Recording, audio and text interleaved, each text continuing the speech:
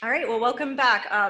My name is Noelle Ziner Carmichael, professor in the classics department. And it's my pleasure to introduce to you our second speaker of today, Dr. Aram Park. Professor Park earned her BA in Greek at Yale University and her PhD at University of North Carolina, Chapel Hill. Her previous academic positions have been quite geographically diverse, including Amherst College, University of Oklahoma, Washington and Lee University, and Brigham Young. She's currently assistant professor of classics at the University of Arizona. Dr. Park's research interests and scholarly activities are equally wide-ranging. Her peer-reviewed articles span multiple time periods, authors, and literary genres, including Hesiod, Ovid, and Longus. Her first book, an edited volume entitled Resemblance and Reality in Greek Thought, which was published in 2017 by Routledge, examines Greek authors' self-consciousness in the dissonance between social, cultural, and historical reality, and the literary works that are produced from and reflect these contexts. She's currently finishing a book on the concepts of truth, gender, and genre in Pindar and Aeschylus. In addition, Dr. Park has recently turned her attention to outreach and advocacy. For the Society for Classical Studies blog, she's written about pedagogy and about diversity and equity in classics. And she's currently working with the University of Arizona's Center for Digital Humanities to visualize data on race and classics. So please join me in welcoming Dr. Aram Park, another one of our radical academics or academic radicals.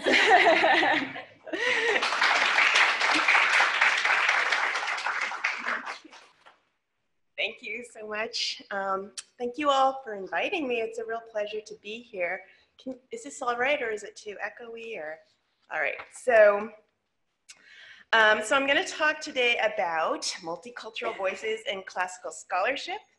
And what I want to do is draw attention to voices in classical interpretation that deserve to be heard and amplified, not only because they come from marginalized voices in classics, but because these voices have expressed crucial and transformational insights about the material we study as classicists. And we have an intellectual and ethical responsibility to listen to and heed these voices.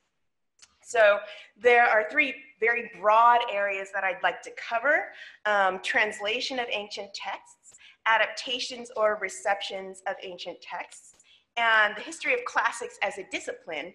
And obviously, this should be obvious, but I'll say from the get-go that this is not going to be the exhaustive account of multicultural voices in classics. It is just a sampling. And a lamentably small sampling, but one suggestive of the vast possibilities that lie in store for classics if we truly diversify the discipline. So first, translation. A bit less than 2 years ago, Dr. Emily Wilson's translation of the Odyssey was published. It was widely heralded as the first English language translation of the Odyssey by a woman, and it was hailed for its new and provocative interpretive insights, credited in large part to the female gender of its translator. I'll present just one example here as a way of sort of opening this talk. It comes from book 22. After Odysseus has returned, he's joined forces with his son, and together they have slaughtered the suitors that have taken up residence in Odysseus's home. Now they're determining the fate of the handmaids who had been loyal to those suitors. This is a really gut-wrenching and unsettling moment of the Odyssey. Odysseus and his son ultimately decide that these handmaids, and really they are enslaved women, as Dr. Wilson points out, that they must die for aiding and abetting the suitors who have tried to take over Odysseus's home, even though these women themselves did not have much choice in the matter. And according to the translation of Robert Fagles, Telemachus declares when he's, declaring they should die, "No clean death for the likes of them, by God, not from me. They showered abuse on my head, my mother's too. You sluts, the suitors' whores." Note that Fagel's translation, which is typical, has Telemachus denigrating these enslaved women with misogynistic name-calling. But these terms are not in the original Greek, as I learned from reading about Dr. Wilson's translation in the New York Times. As she put it, quote, "The original Greek is just a feminine definite article meaning female ones. To call them whores and sluts reflects a, quote, misogynistic agenda," end quote. So how does Dr. Wilson fix this mistranslation? "I refuse to grant these girls a clean death, since they poured down shame on me and mother when they lay beside the suitors." And I've put that side by side with the Fagel's translation that we saw before. The point I want to highlight is how, by Dr. Wilson's own acknowledgement, her female gender has informed her scholarly insights and interpretations. And I should also say the male gender has informed the scholarly insights and interpretations or misinterpretations of previous translations. So what this example suggests is how the personal and individual identities and experiences that we bring to our study can inform and influence and shape our scholarship. The basic argument I am making should be obvious. When we call for diversity in classics, this is not just about magnanimously increasing access to the world of Greco-Roman antiquity, though of course we should do that, and we have an ethical obligation to. It is also about understanding antiquity better. Indeed, even correcting misunderstandings, sometimes long-standing ones about antiquity, as Dr. Wilson does with her translation here. She had found that the vast majority of past English language translations, all by men, had perpetuated a misogynistic agenda. So for now, I want to turn to another item of translation, the in-progress translation work of Dr. Stephanie McCarter, who is a classicist who has similarly found misogynistic mistranslations of Ovid's Metamorphoses. Almost all published English language translations of the Metamorphoses are by men, and it shows. A key example Dr. McCarter highlights comes from the myth of Leucothoe, a young woman who, thanks to the bewitching work of the goddess Venus, has unwillingly captured the attentions of the sun god. When he finally gets tired of merely looking at her, he rapes her. The Latin text is clear that this is not a consensual encounter, but previous translators have not rendered it so clearly, and here's what one translator says for that episode. She, Leucothoe, was frightened, let fall the spindle and the distaff, but even her fright was most becoming. He delayed no longer, turned to his true appearance, the bright splendor, and she, still fearful of the sudden vision, won over by that shining, took his passion with no complaint. This is a translation from the mid-20th century, a translation that was hailed by one reviewer as, quote, "a work of the highest quality, which provides pleasure and information in generous measure," end quote. And another reviewer called it a translation that would, quote, quickly establish itself as the translation for English-speaking readers and students of this great Augustan epic, end quote. But there are significant problems with this translation, as I learned from reading what Dr. McCarter had to say about it. Let's look at the actual Latin for those words. The actual Latin, I have italicized the problematic words that Dr. McCarter brought to my attention.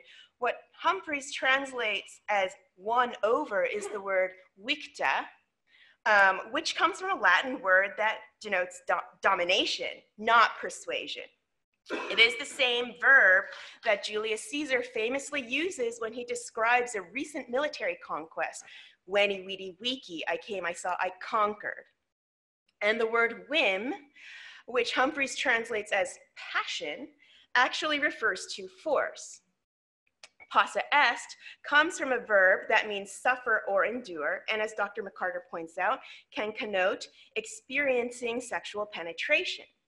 As she writes, quote, "Possa est" more explicitly suggests suffering something deeply unpleasant, which makes Humphreys' took feel off the mark. This is, after all, the word that gives us passion, not only the erotic passion of lovers, but the bodily passion, the suffering of Christ or his martyrs, end quote. In Dr. McCarter's translation, the sense of violence and violation becomes more vivid. She quakes, and in her fright, distaff and spindle fell from fingers slackened. Dread made her lovely. He delayed no more, returned to his true form and normal brightness, but though the virgin feared the sudden vision, defeated by the brightness of the god, she quit her protest and endured his force. You can see how Dr. McCarter's translation brings out the ideas of violence and submission more accurately than the previous one. And I should also say that the previous translation is not atypical. The translators who came before Dr. McCarter tend to treat this rape as an ultimately consensual encounter. And I'll show you the key lines again, just side by side, so you can really compare. The Latin is at the top. And I'll ask, what is it that brought Dr. McCarter the insights her male predecessors lacked? And I want to say it comes down to her female gender, but of course she put it in a much richer and more nuanced way than that. I reached out to her about the process of translation and the identity of the translator, and this is what she had to say, and it's a fairly long quote, so I will read it all, but I don't want to mischannel these words and misrepresent them as my own. They are her words. So, quote, "I don't believe that translators who have eroticized Ovid's rape scenes have taken into account the full complexity of who the reader may be. The assumption is far too often that the reader is male and heterosexual, and the choices made are for that presumed reader. But what of the reader who is herself or himself a victim of sexual assault? Or of the queer reader who will not see through this same lens? Prioritizing other responses and questions, what is consent, what abuses of power are at work, how does disempowerment unfold, engages a broader range of readers and, I believe, can promote diversity within the field. One key example comes in the Lukothue episode. So many translators and scholars, I might add, interpret the rape there through the word nitor, which is this word here, nitore, right? Which means brightness or beauty. And they start with the premise that the sun is beautiful and then interpret Lukothue's silence as indicative of consent. He's just too handsome, she's won over. But someone trained in gender theory, whose interests in that field are influenced by her identity as a woman, will perhaps start the other way around. Lukothue's silence is indicative of non-consent, and so his beautiful gleam must be explained differently as terrifying rather than seductive. The starting points, the questions, and the explanations are just different for the two interpreters, and the result, a full accounting of how the rape unfolds, speaks to more readers than a rendering that is disturbingly and off-puttingly romanticized. And so that's the end of what Dr. McCarter says, and I'll use that to transition to my next example I want to look at, which my co-presenter, Dr. Kennedy, also mentioned it herself, although not this particular passage, but these kinds of corrective and revealing insights don't stem just from female gender alone. Dr. Shelley Haley, a classics professor at Hamilton College, who is herself African American, has similarly investigated the texts of the classical world through the lens of critical race theory. And what she has found in the scholarship and interpretations of race in the ancient Mediterranean, informed by her own self-professed Black feminist leanings, is startlingly revealing of the biases of modern classicists.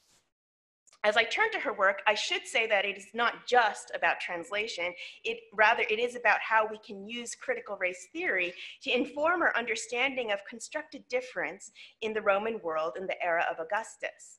And one of the things that becomes clear in this work is how Dr. Haley's positionality as a Black feminist scholar has revealed the faults of previous translations and scholarship, not just by white scholars, but indeed by Black male scholars. I'll hold up the example of her work on an Augustan era poem called the Moretum, which has been attributed to Virgil, the poet of the Aeneid.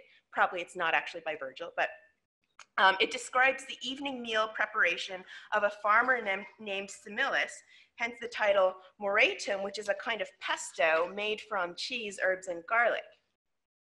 Incidentally, it's from this poem that we get the phrase "a pluribus unum," out of meaning one. But that's kind of beside the point. Anyway, this text receives attention from scholars of classical antiquity because it describes a Black female character. At one point, Similis calls on Cybele, an African woman, to help him. And I'll show you the translated passage that describes this African woman. In Dr. Haley's translation, she was his only companion, African in her race, her whole form a testimony to her country, her hair twisted into dreads, her lips full, her color dark, her chest broad, her breast flat, her stomach flat and firm, her legs slender, her feet broad and ample. The moratum did not used to get that much attention among classicists, and when it was mentioned, it was usually within brief descriptions in handbooks about classical literature. And these handbooks, when they describe this text, reflect everything from dismissive stereotyping to blatant anti-Blackness among white scholars. They describe Cybele as an ugly old negress who is Similis' housekeeper, or simply an old negress or old negress servant. But as Dr. Haley points out, there is actually nothing in the poem that indicates Cybele is either old or ugly. Further, there is no indication that she's a slave or a servant, which is another scholarly assumption about her. The ways this passage has been translated, even by Black classicists, reveals the influence of stereotypes about how Black women look. For example, here are two translations by Black male scholars of antiquity, including Frank Snowden from his influential 1970 book, Blacks in Antiquity, and the others from a 1989 book, Romans and Blacks. And I should say these are, I don't want to criticize these books, but I'm just pointing out this one tiny thing in these books that is a little bit problematic. So Snowden's translation reads, African in her race, her whole figure, proof of her country, her hair tightly curled, lips thick, color dark, chest broad, breast pendulous, belly somewhat pinched, legs thin, and feet broad and ample. Thompson's reads, she was his only help. She was African in stock, and all her physical features gave testimony to her land of origin. Tightly curled hair, swollen lips, dusky complexion, broad chest with low swinging breasts, belly rather pinched, thin legs, broad and ample feet. And what I've italicized in these translations are the phrases that Dr. Haley identifies as problematic. So let me highlight them here. I've put on at the top, Yacane's mommies, the Latin phrase that these the translators translate. It literally translates lying, like lying down supine, with respect to her breasts, which is kind of hard to decipher, admittedly, right? But it morphs into hanging breasts by the mechanism of this sort of fixation on large breasts and stereotypes about Black women's physiques. Dr. Haley's translation, by contrast, just says her breasts flat.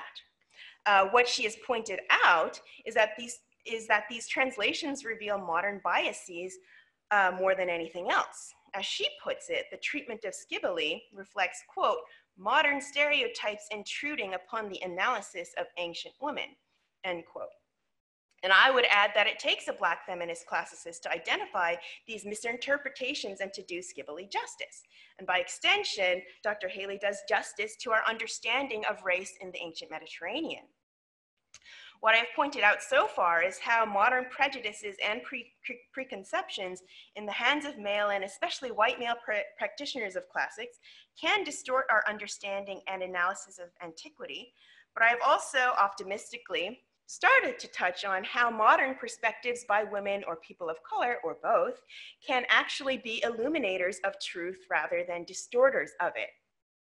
This brings me to a comment made by Dr. Daniel Padilla-Peralta, a Black professor at Princeton University. We have already heard about the racist incident at the Society for Classical Studies. In a reflection on the incident afterwards, Dr. Padilla-Peralta wrote explicitly about how his Afro-Latinity has shaped his scholarly insights for the better. He wrote, I quote, I should have been hired because I was Black, because my Black being in the world makes it possible for me to ask new and different questions within the field, to inhabit new and different approaches to answering them, and to forge alliances with other scholars, past and present, whose Black being in the world has cleared the way for my leap into the breach, end quote. I would like this talk to be demonstrative of what Dr. Padilla-Peralta claims, that one's personal identity and experiences shape their interpretations and their acquisition of knowledge.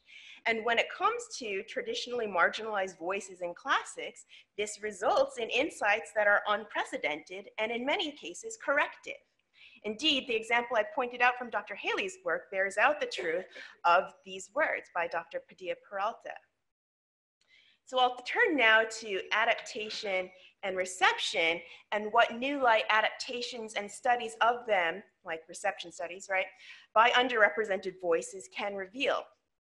Such innovations are startlingly illuminating, and if not corrective, then at the very least they shine light on what we failed to notice or didn't notice adequately before. At the meeting of the Society for Classical Studies, I attended a presentation by Professor Luis Alfaro, who is an award-winning Chicano playwright and professor in the University of Southern California's School of Dramatic Arts. Among other things, he has written a number of adaptations of Greek tragedies that have been staged all over the country. My friend and colleague, Dr. Young Kim of the Onassis Foundation, has written about Professor Alfaro's adaptations, quote, "In essence, Luis reimagines Greek tragedies and situates them in contemporary, gritty, urban settings, especially East Los Angeles, populated by characters inspired by his Chicano upbringing. As classicists, we know well the themes of the original plays, fate and choice, justice, violence and revenge, the marginalization of the other, and Luis incisively works with these in his own interpretations, breathing intertextual life into the ancient as he offers his own vision of the dramas in the present, exploring sexuality, gender, queerness, race and racism, immigration, gang culture, religion and ritual, and ultimately, love," end quote. I have never had the good fortune of seeing any of Professor Alfaro's plays performed, but I can tell you that just from his brief presentation at the Society for Classical Studies meeting, and I was sitting next to Professor Flores, well, there, maybe you can correct me if I misrepresent anything, but it struck me that his work, that Professor Alfaro's work, doesn't just borrow material from the Greeks and reshape it for modern audiences.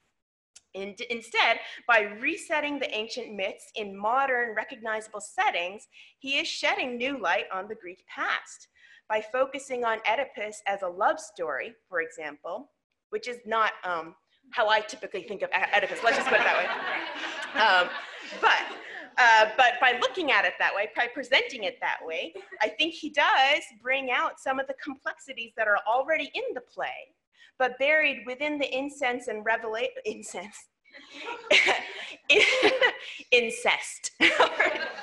buried within the incest and revelation motifs that we tend to focus on when we read Sophocles' Oedipus Rex, right? His retelling of Medea as an immigration story, too, illuminates the conflict between Jason and Medea and puts its source in the status of Medea as an outsider. And I sat in on, is it Classics 203 today, and saw that you all have already been talking about Medea as an immigrant, and Professor Kennedy has written also about Medea as an immigrant. So I think all of these just kind of wonderfully come together as the way of understanding Medea and the text better. What might we imagine that these adaptations tell us?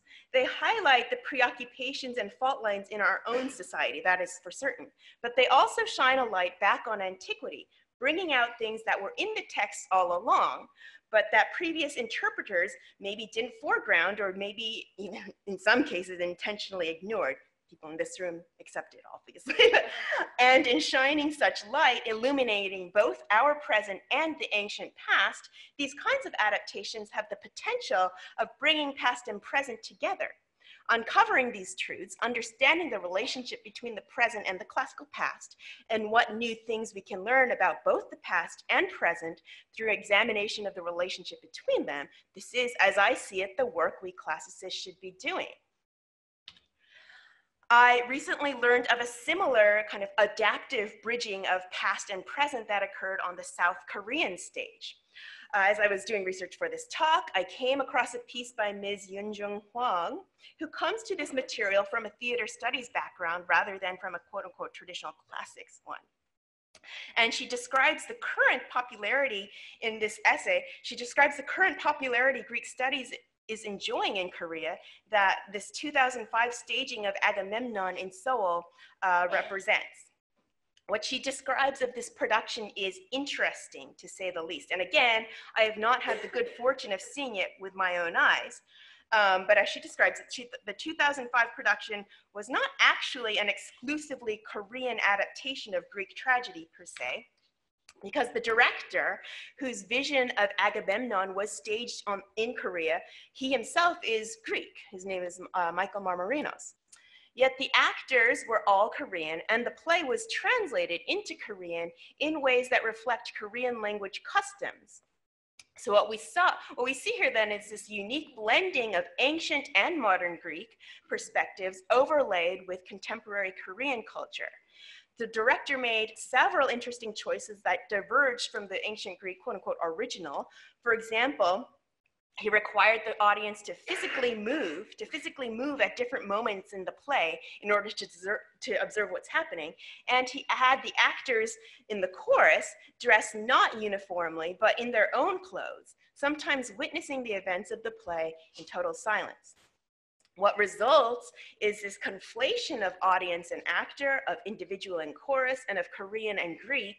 This production is a composite of multiple layers of interpretation, which we might be tempted to dismiss as the odd idiosyncrasies of a modernizing director. But this layering and blending does not actually obfuscate. Rather, it brings out the nuances and subtleties of the quote unquote original play. Ms. Huang points out that Mr. Marmarinos' directorial choices result in an incorporation and foregrounding of Korean daily life in the performance of the play, infusing the material of ancient Greece with a distinctly Korean modernity. And it strikes me that his interpretive choices also contain some very accurate reflections or maybe refractions of the play itself, not just the modernity in which it was produced. By forging the chorus as individuals dressed in their own clothing, he does unite them, not by their visual conformity, but by their silence and weirdly by their individuality.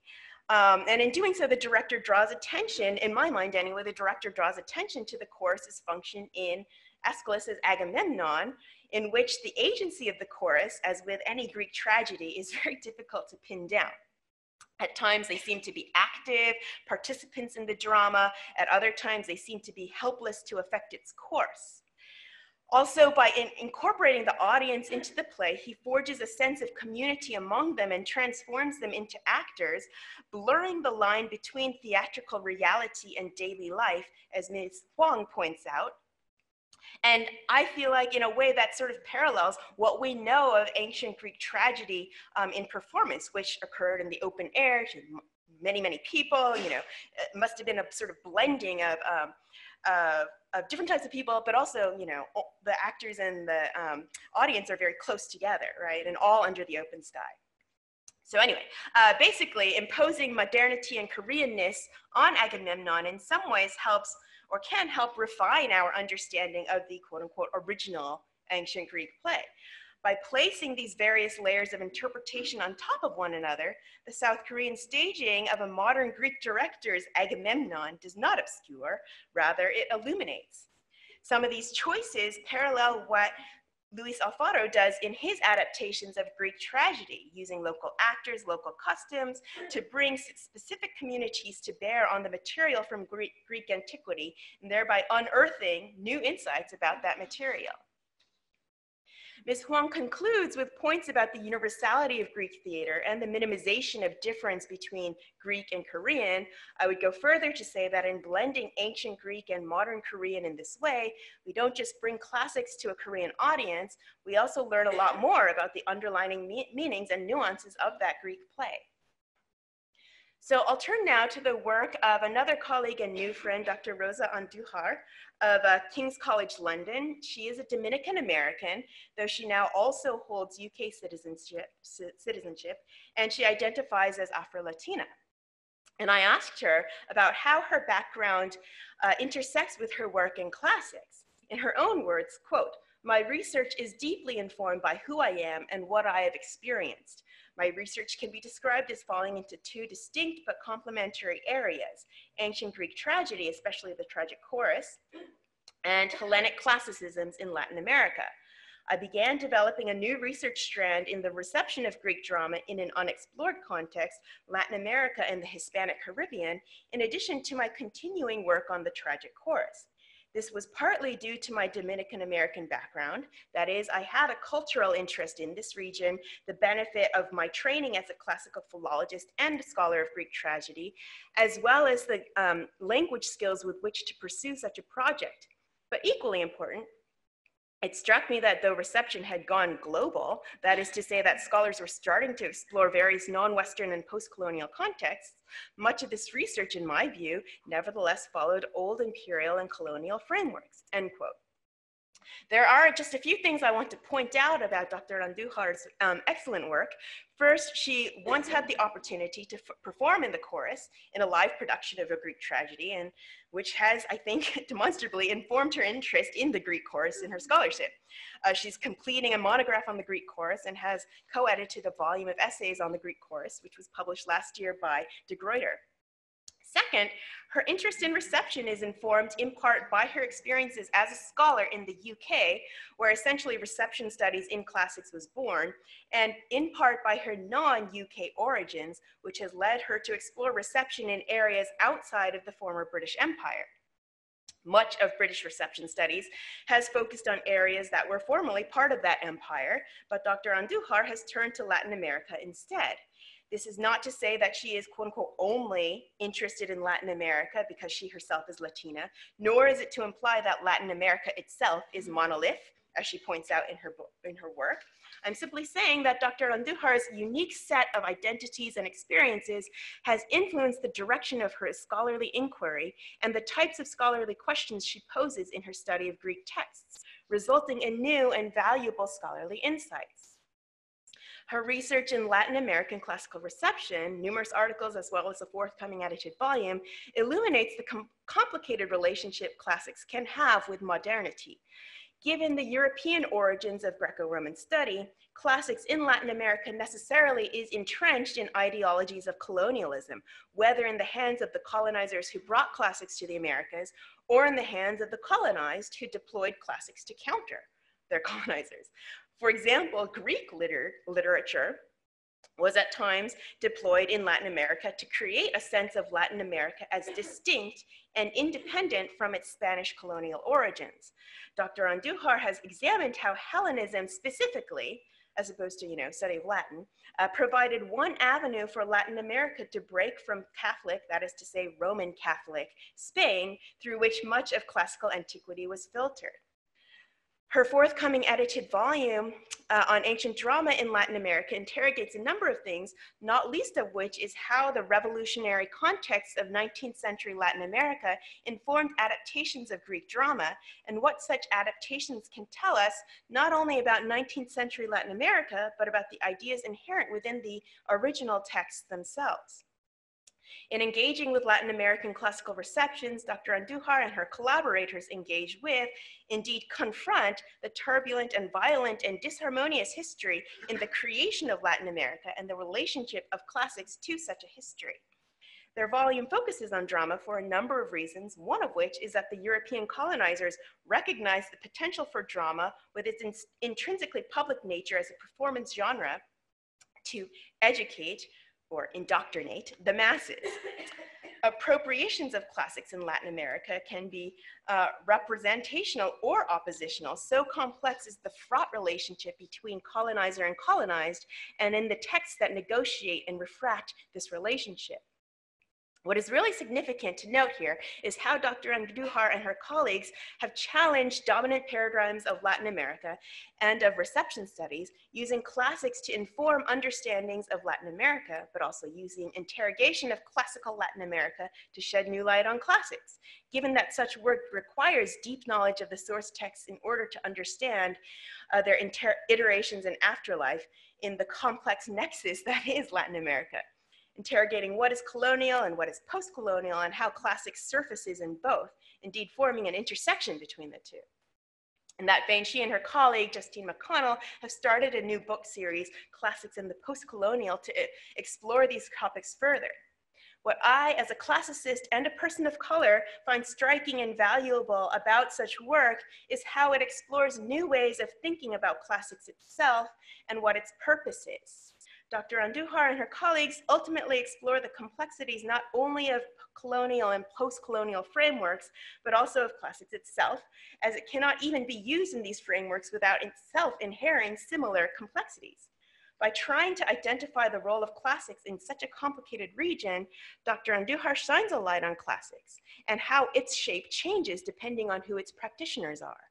We have inherited, or maybe have had imposed on us, an idea of classics as, some of us, I should say, have inherited and had imposed on us, an idea of classics as the neutral study of Greco-Roman antiquity.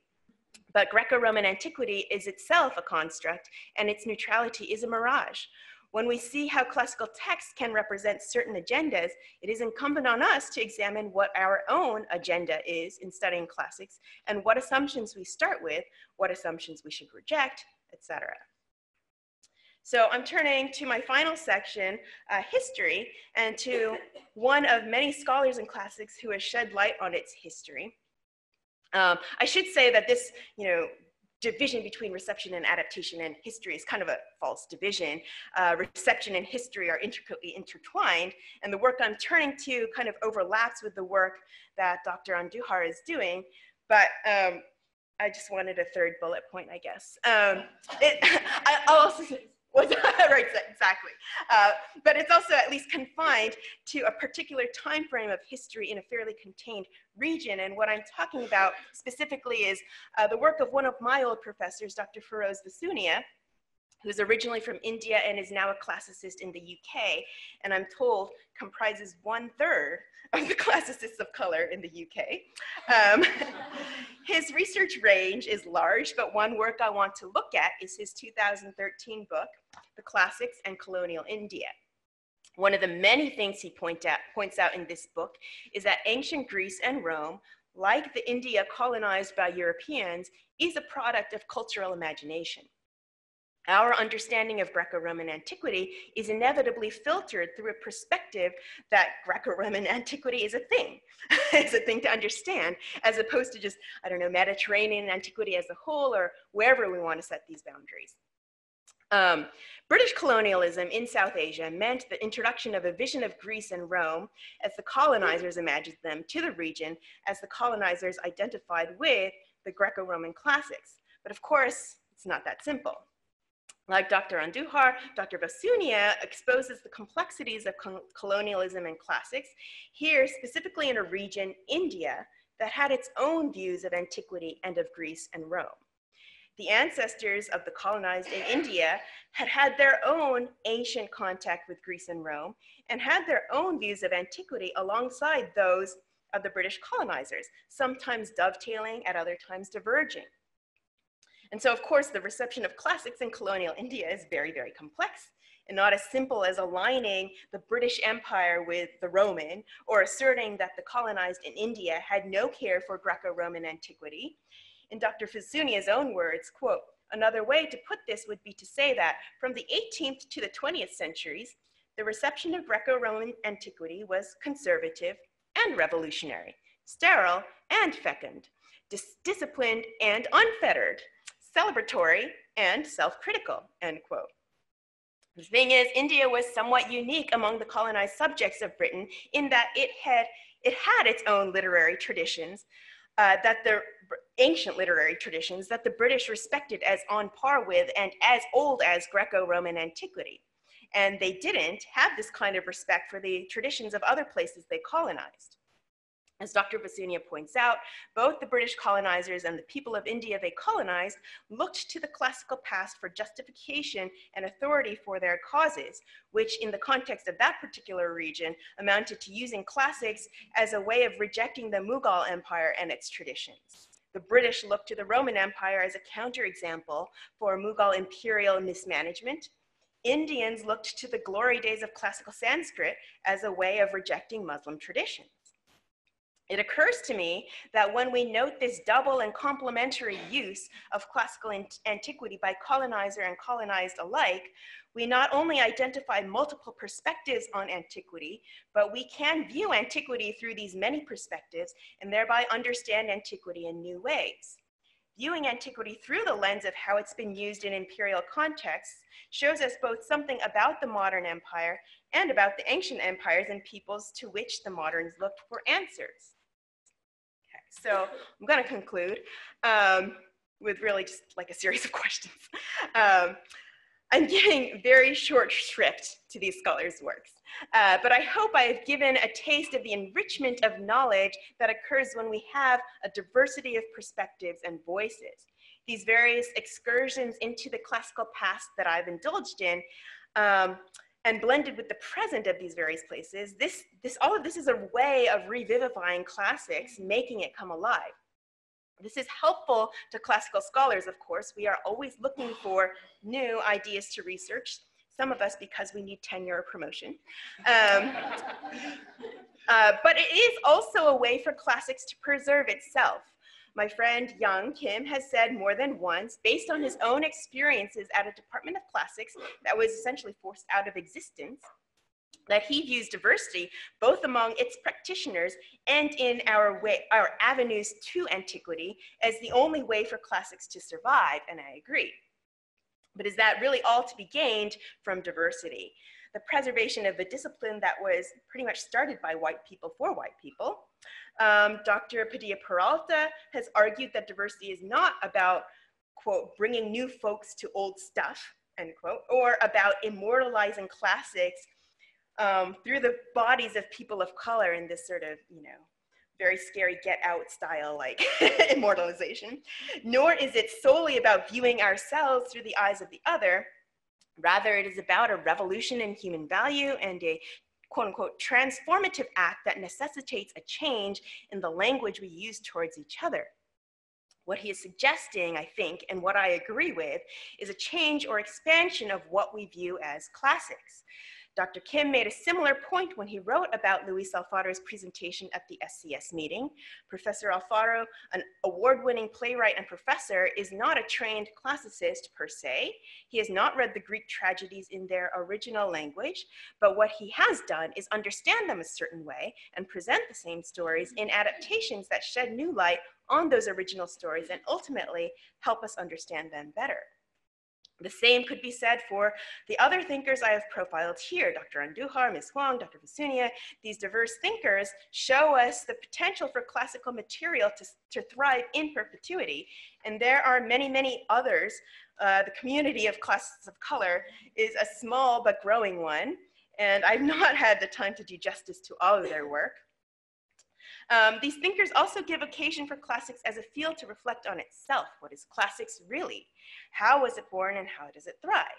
If it was born in a way that we no longer really can find acceptable, what parts can we salvage and how?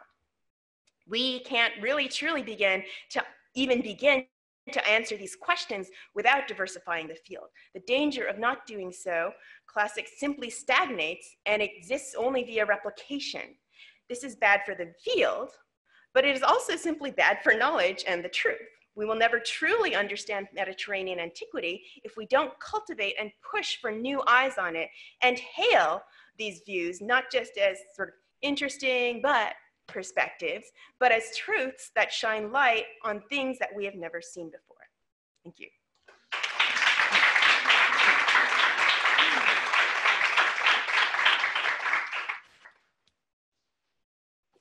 We've got time for questions. questions. And just a reminder, those of you who are joining in on Zoom, you can send in your questions, and we'll start here with anybody in the audience. Gwen? Sorry to be asking all the questions. I don't think you should apologize for that. So you sat in on my class earlier today, the classical reception class, and I had made kind of a comment that I want to formally ask you after watching your presentation.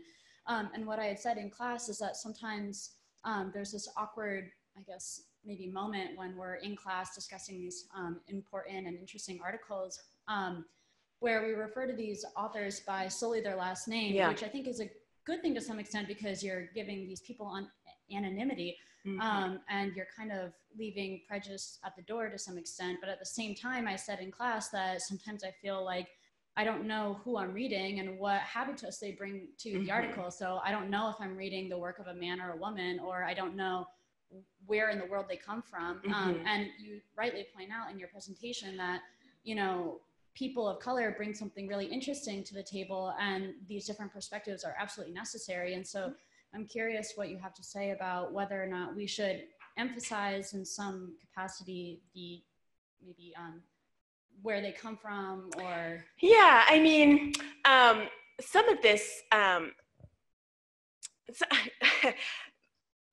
can I start with this? Good. I was thinking of this when you asked it in class too.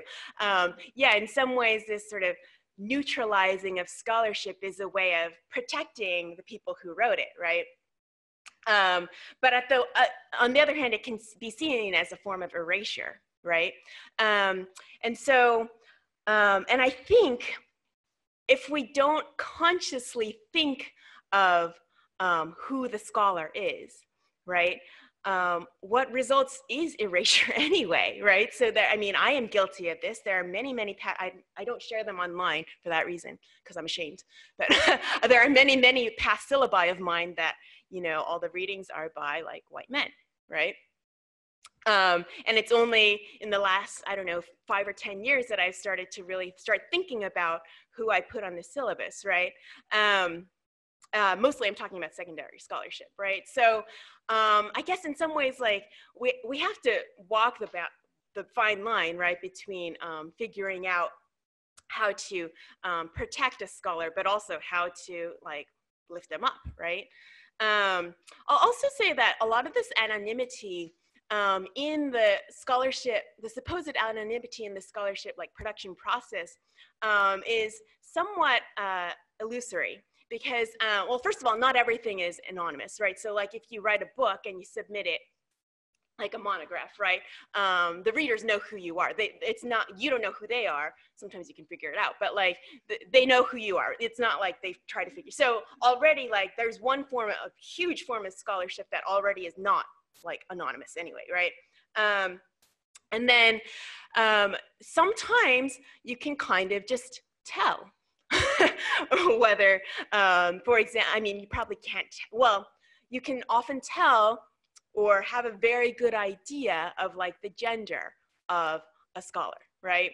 And I will say that there's one article I published on, like, asexual reproduction in Hesiod's Theogony. I had a hard time getting it published, you know, and it was blind peer reviewed, right? But nobody really liked, I mean, I'm not saying it was like an awesome article. I'm just saying nobody really liked it, right?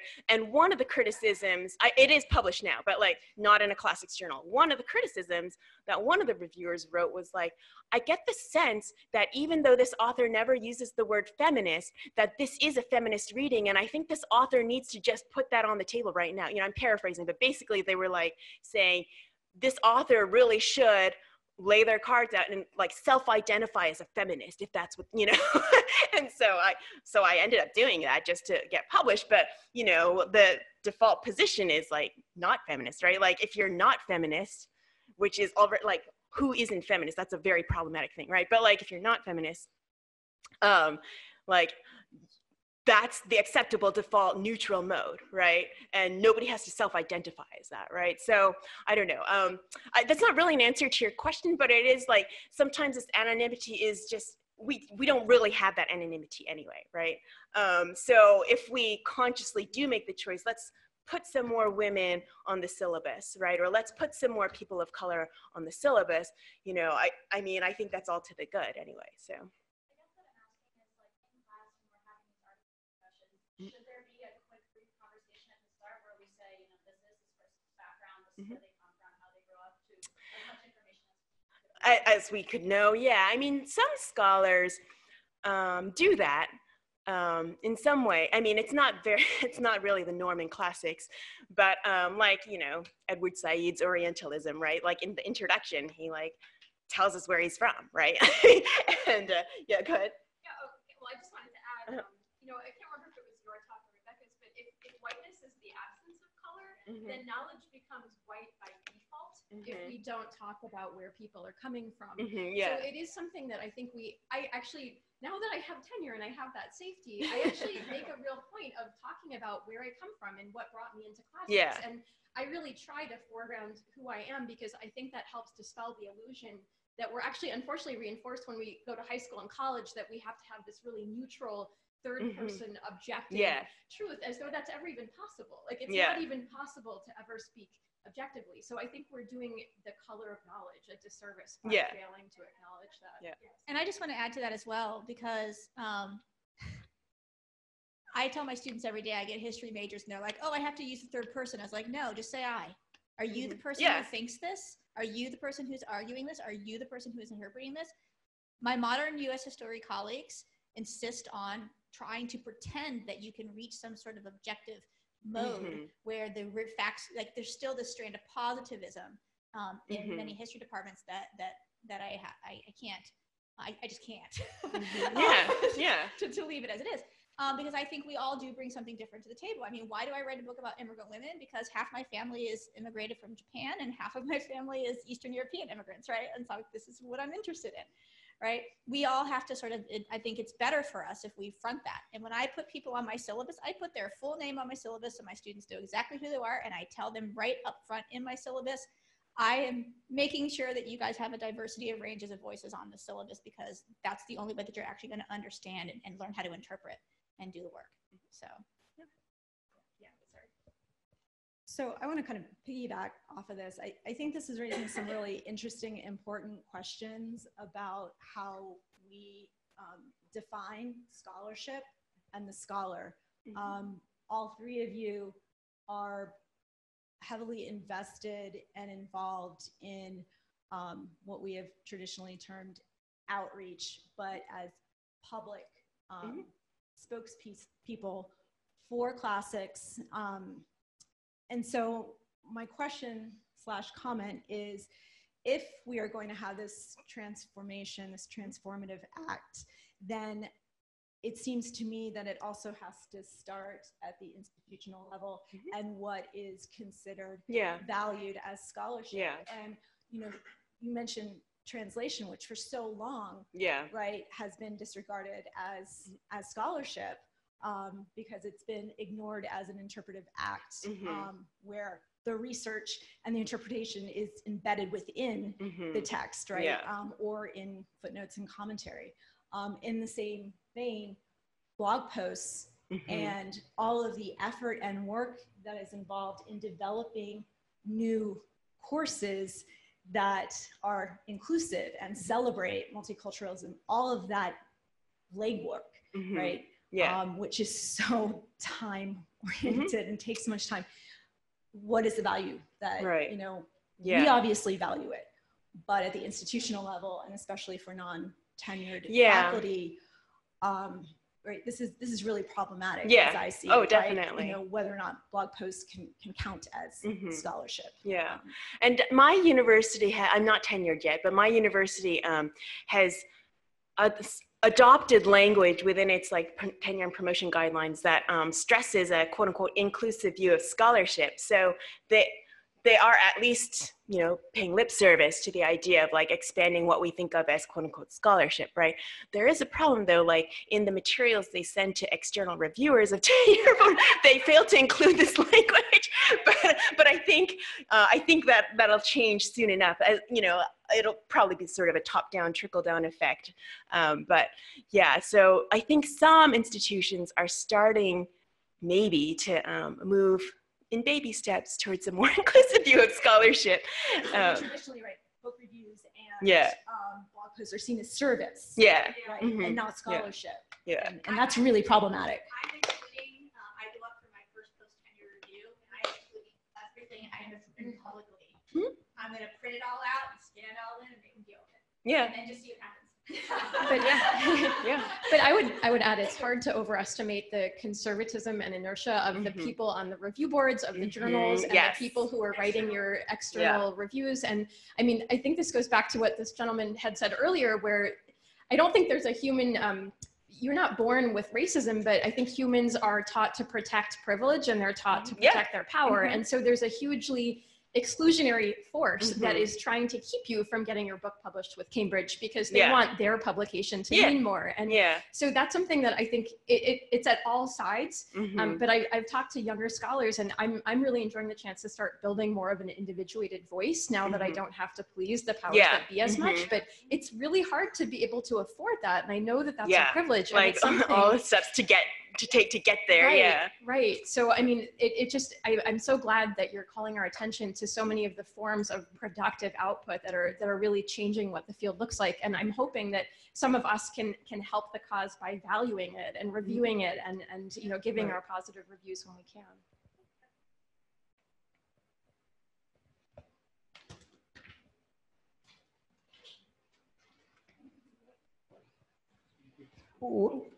There's one of your quotes, I think the first one that shows clearly the masochism of whosoever that person was, to such a way like the person was taking pleasure of making that woman suffer. One of those quotes you had up there? Oh, yeah, let's just look at that quote. So we can, this one? No, well, maybe. but you know, I wanted to make reference to this one. Maybe that's it. But anyway, in it, we saw that whosoever the actor was, he took some kind of pleasure of making that woman screaming or suffering, whatever the case was. That's one. But on the other hand, earlier, Dr. Kennedy talked about how the homogeneous behavior of the Greek. You following? The homogeneous attitude of the Greek, as we are men and you women, you just sit down somewhere. Oh, I see, from Bernard Knox, yeah. So now my question would be, when I'm making it a twist, when Paul, the Apostle Paul, went to Greek, calling himself, he went to convert, quote unquote, the Greek to Christianity.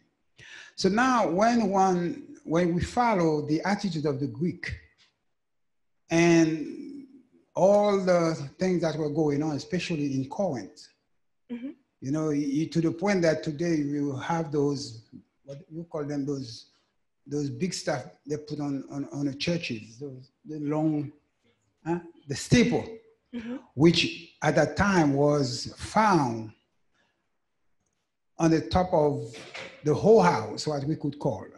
That was really they said that it was a form of a penis that was stick,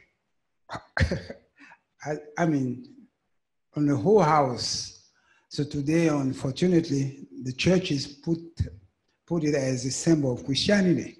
But the point I'm making, we also found out that how Paul, especially him, has put so much emphasis on anti-feminist.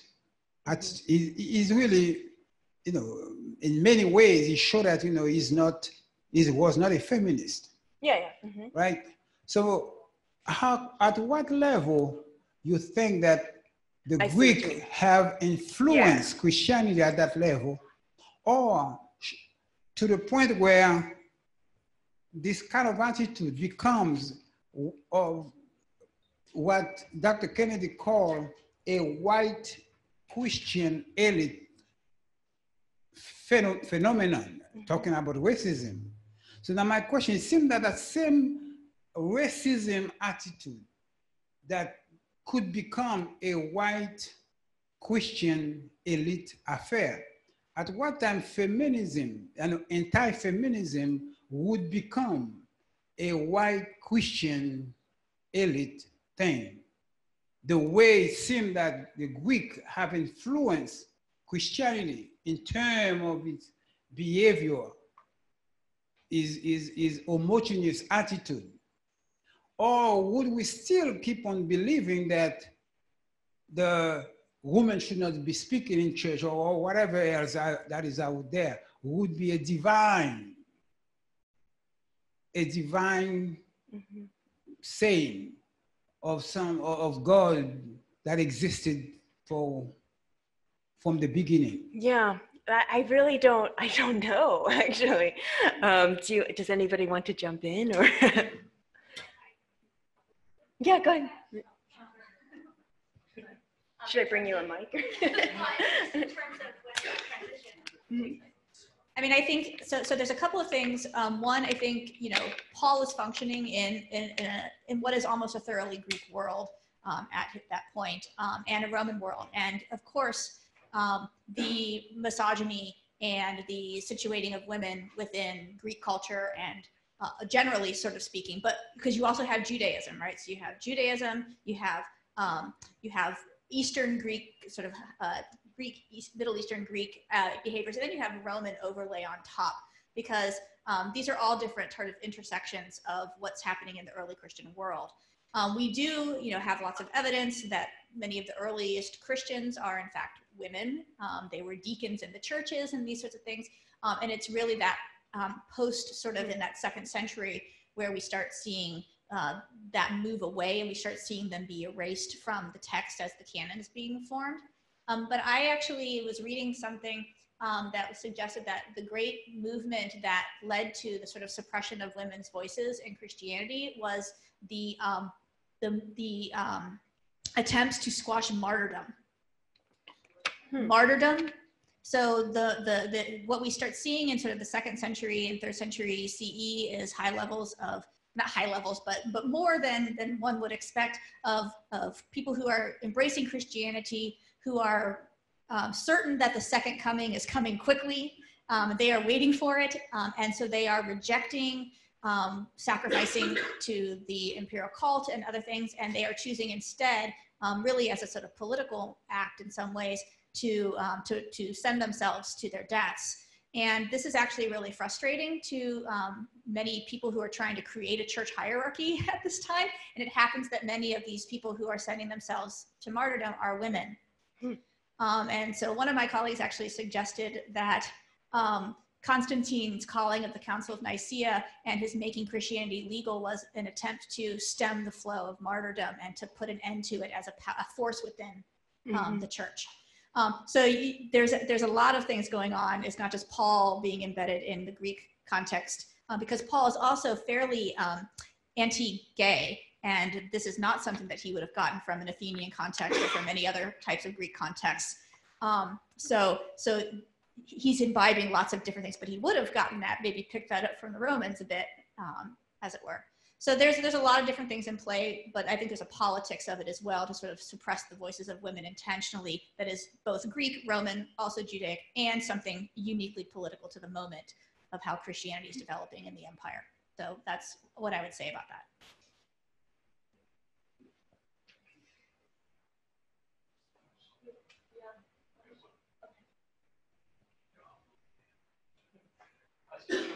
All right. Can everybody hear me? All right. This question is for Dr. Kennedy, and it is from Dr. Mary Gilbert in Birmingham Southern College.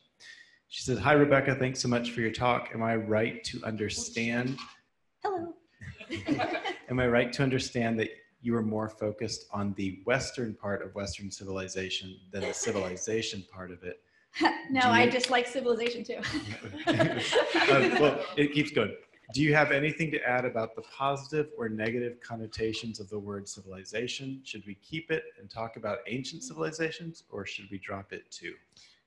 I think we should drop civilization too. And the reason is, so actually Katrin Bluen, who writes for the blog Everyday Orientalism, she has a really wonderful piece on there about the problem of the term civilization. The term civilization is an inherently ranking term. It's about ranking and hierarchies. And it's about putting civilizations or putting peoples or cultures or whatever you want to call them in competition with each other. And so I actually say, get rid of it. Some people use culture instead, and they like to think that that's somehow also a neutral word. But if you actually look at the way culture is used, some people are actually using it to pretend they're not talking about race, which is also problematic. So maybe we have to make up new words. Yeah.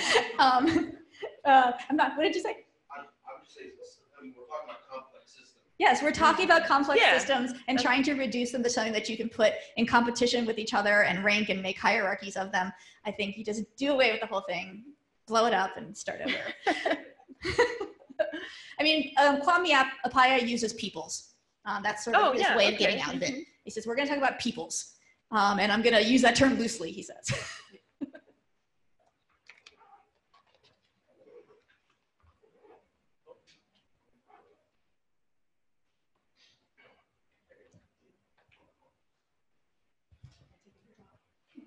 Hello? Yes. Okay, good. I just kind of want to bring back a little bit to the discussion about blogs and postings and outreach and those types of things as regards to, you know, what we do as professionals in terms of, you know, tenure and promotion. And if you ever mention those buzzwords at a chair, all of a sudden gets very nervous, right? You know, and in some ways, I agree completely in terms of the need for outreach activities and engagement with communities that we don't normally see as things that we're supposed to be engaging with. Mm-hmm. For me, it's always a matter of where you put it in the box. You know, because administrators like to put things in boxes and such. Before people start screaming at the Twitters or things like this, like, oh my goodness, they're talking about blog posts as being part of research. I think one of the things I want to emphasize is what at least I'm wanting to talk about or wanting to say is so this isn't a question, I think it's a comment. This is more. Sorry, I hate it when people do that. But thinking about the role of the modern academic is not only to push the bounds of human knowledge forward, but it's also take people with you as you go into that journey and to develop that community of scholars. And that is not just publishing to the American Journal of Philology or Antiquity, but that requires a lot of different things. And over time, we have adjusted what we've seen as scholarship and what we've seen as outreach. The AIA just put forth addendum to their statements on how to engage or how to treat electronic research or electronic work and broadening out those types of considerations as the technology, as our open access, these types of issues. So I think it goes towards this idea of that I hear hints around of we've got to change our attitudes in terms of who we are and what we do and who we're interacting and engaging with. And it's not just each other. Yeah. It has to be everybody. I think what you're saying is like we need to think about who classics is for. Is it just for other classicists, right? Bingo. Which is sort of the traditional view of peer-reviewed scholarship, right? Or is it for like producing and disseminating knowledge like more widely, right? So. And I would also, this is complicated advice. I would also add one other thing too, is that I was, when I was at this conference last week in Newcastle, it was on authority and creating contemporary narratives of classics. And one of the speakers was talking about postgraduate blogging. So blogging that sort of bridges that gap between the sort of, just kids goofing around on Tumblr and experts who have blogs. But one of the things that she mentioned was that that many faculty blogs are actually ruminations on academia itself, which is, kind of isolating and is not really interesting to the outsider who doesn't really care, like, whether, we need 3 articles for tenure plus a book or, whatever, and they don't actually, frankly, care about what is probably, I think, one of the most pressing issues on academia today, which is the adjunctification of the workforce, right? But this is sort of like where I sort of think about like Katrine and Osama Ali God's blog, which is the Everyday Orientalism, or my own blog, where we actually it's like preliminary versions of our research or things that our research has inspired us to think about. Because I actually think of my blog, the first place we do outreach is to our students in the classroom. And if anything, I would treat my blog more as a teaching tool than it is scholarship, but that's because I also I teach at a university where this idea of the teacher scholar is valued and is emphasized. That we're supposed, we had a workshop some years ago called the synergy. Of course, it's such a buzzword for admins, the synergy between research and research and teaching. And some of us believe that this is actually a thing that should exist in the world. And so I think that there are actually places, if we think about what we're doing in our classroom and what we do as public-facing scholars, as that public-facing scholar is sort of a hybrid of what we already do. And I don't think it fits in service. I think it fits closer to teaching and research and in that zone of thinking. And maybe we sort of push for that, because I think, as people like us, as we get tenure, we're the people who have to make that push to recognize and value that work for younger scholars. I would even say that divisions between teaching and research are like false. Like I have a hard time even, filling in those parts of my academic review. A collage. I'm just curious, within all of this, have you guys, partly because of those boxes that you mentioned for admin, have you guys thought at all about trying to create some sort of rubric for judging block? Appreciate it. Partly because of those mention of those boxes for admin, it's difficult for people outside of our field to judge our work without the boxes. Have you guys started putting together any type of rubric for how admin could evaluate blog posts? Because not all of us post more than like a few lines, and I wouldn't personally count that towards tenure, but I would count the kind of posts you guys are talking about. I myself have not done this work, but have you? I know that there are people out there who are like sort of putting together alternate paradigms. Here's how you can evaluate. Right. Good idea, thank you. Your own rubric. Well, with the teaching part of your tenure dossier, you might save letters that you got from students where you teaching made an impact on them. I get emails from people who said, I've never seen an Indian classicist before, and you've given me a reason to feel like I can continue. And so I wonder if we could save like evidence of making a connection with a human being, which after all is what the humanities is. Right. I don't want to include some of the emails. Do you hate your own race?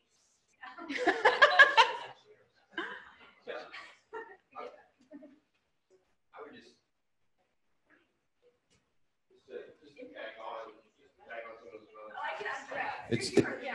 It's interesting that the first thing we tried to do was to take the blog post out of service, as if that's the redheaded stepchild of the 3 prongs of the academic life. Well, I'm just saying, it's like, it's very quick. I don't know about people at other institutions, but it's research and it's teaching, or it's teaching and research. And then that third thing, that service thing, is just like, just list the things that you do. I don't really need any discussion. I don't want to talk about. Well, that's not the way it is here at the college. Aren't you good? You're glad you didn't get that job here.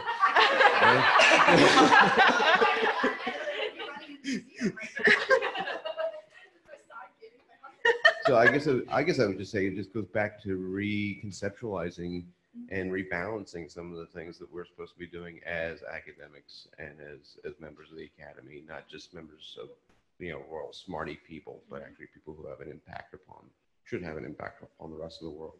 I think we should blow up the ivory tower thing. Like, I think that's a metaphor that needs to go away. Yeah. Okay. A couple of questions over here, so I'll shut up. Thank you. I wanted to return maybe to the PowerPoint a little bit.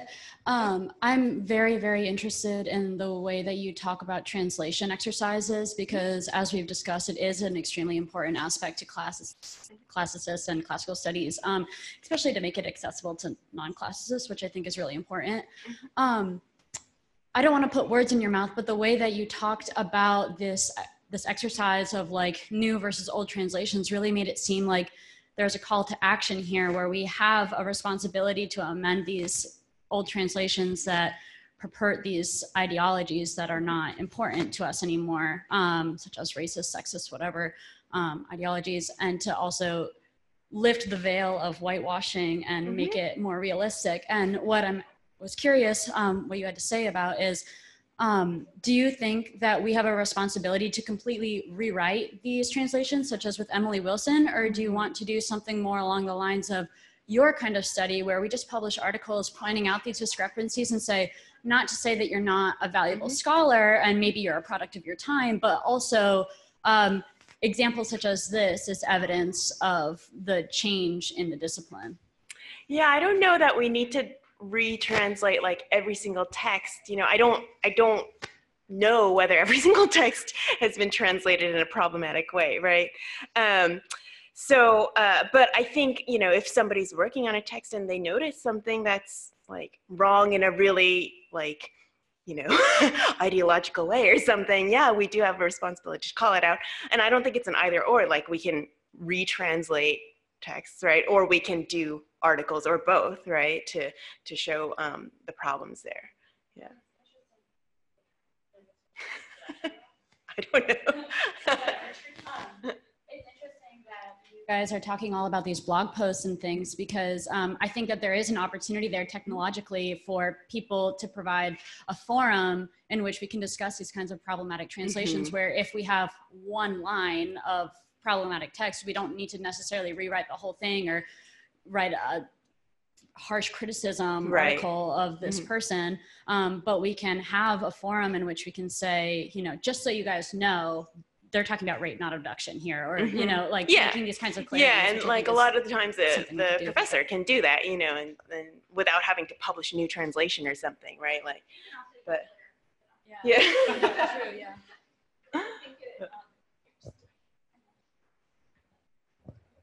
But I think when it comes to what's interesting about translation is that for a long time that was the sort of soft area of scholarship, and of course women were so important in the history of classics in producing translation, and male classicists wanted no part in it because it was seen as sort of too soft. Right. Right. But I think your talk really highlights the importance of